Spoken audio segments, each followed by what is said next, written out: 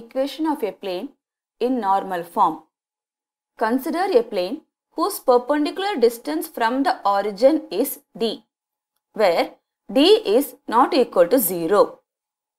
If vector ON is the normal from the origin to the plane and n cap is the unit vector normal along ON vector, then vector ON is equal to d into n cap.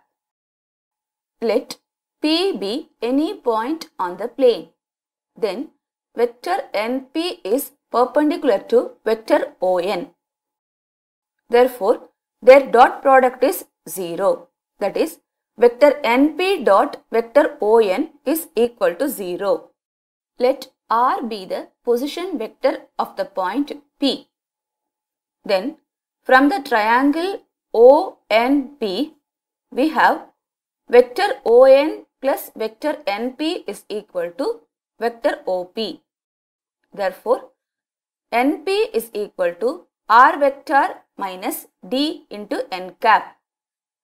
Now, NP vector dot ON vector is equal to 0. Therefore, R vector minus D into n cap dot D into n cap is equal to 0.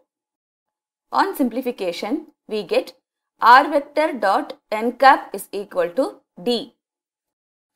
Cartesian form of the equation of a plane in normal form.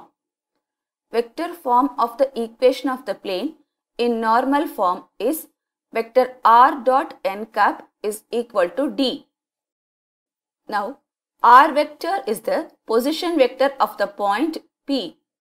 Therefore, R vector is equal to xi cap plus yj cap plus zk cap. And let L, M, N be the direction cosines of unit vector n. Then n cap is equal to Li cap plus Mj cap plus Nk cap.